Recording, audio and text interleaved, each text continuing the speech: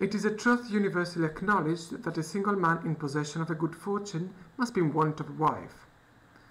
However little known the feelings or views such a man may be on his first entering a neighborhood, this truth is so well fixed in the minds of the surrounding families that it is considered the rightful property of someone, or rather of their daughters. "My dear Mr. Bennet," said his lady to him one day, "have you heard that Netherfield Park is let at last?" Mr. Bennet replied that he had not. "But it is," returned she, "for Mrs. Long has just been here, and she told me all about it." Mr. Bennet made no answer.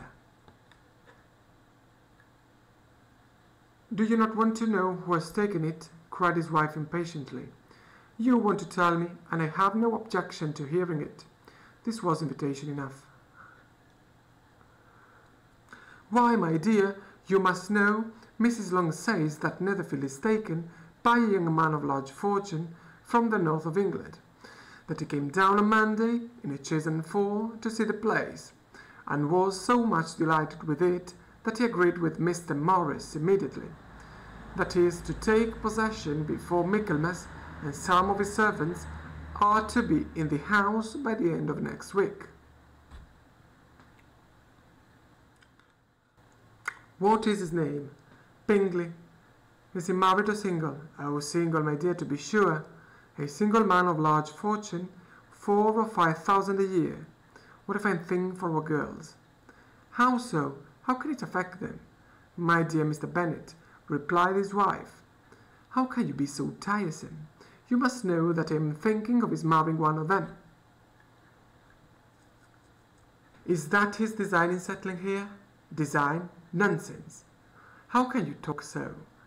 But it is very likely that he may fall in love with one of them, and therefore you must visit him as soon as he comes.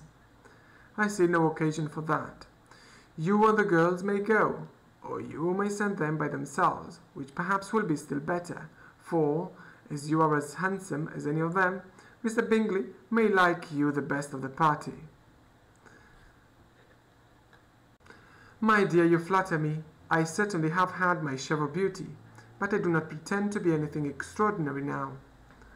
When a woman has 5 grown-up daughters, she ought to give over thinking of her own beauty. In such cases, a woman has not often much beauty to think of. But, my dear, you must indeed go and see Mr. Bingley when he comes into the neighbourhood.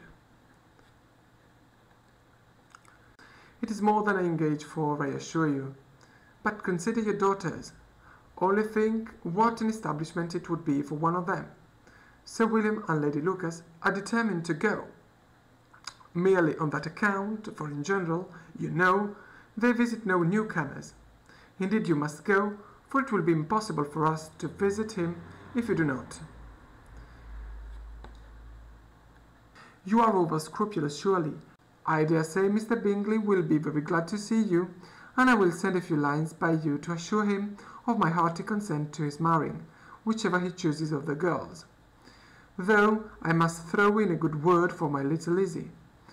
I desire you will do not such thing. Lizzie is not a bit better than the others, and I am sure he is not half so handsome as Jane, nor half so good-humoured as Lydia, but you are always giving her the preference.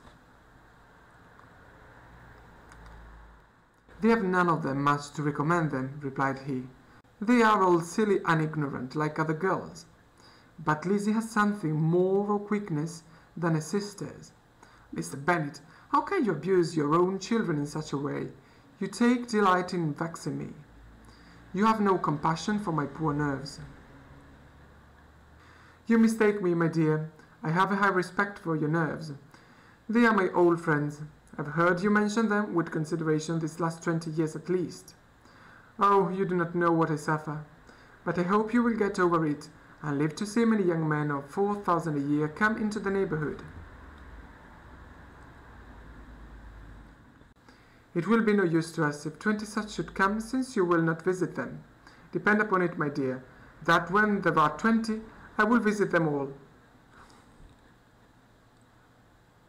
Mr. Bennet was somewhat a mixture of quick parts, sarcastic humour, reserve and caprice, that the experience of 23 years had been insufficient to make his wife understand his character. Her mind was less difficult to develop. She was a woman of mean understanding, little information and uncertain temper. When she was discontented, she fancied herself nervous. The business of her life was to get her daughters married. Its solace was visiting her news.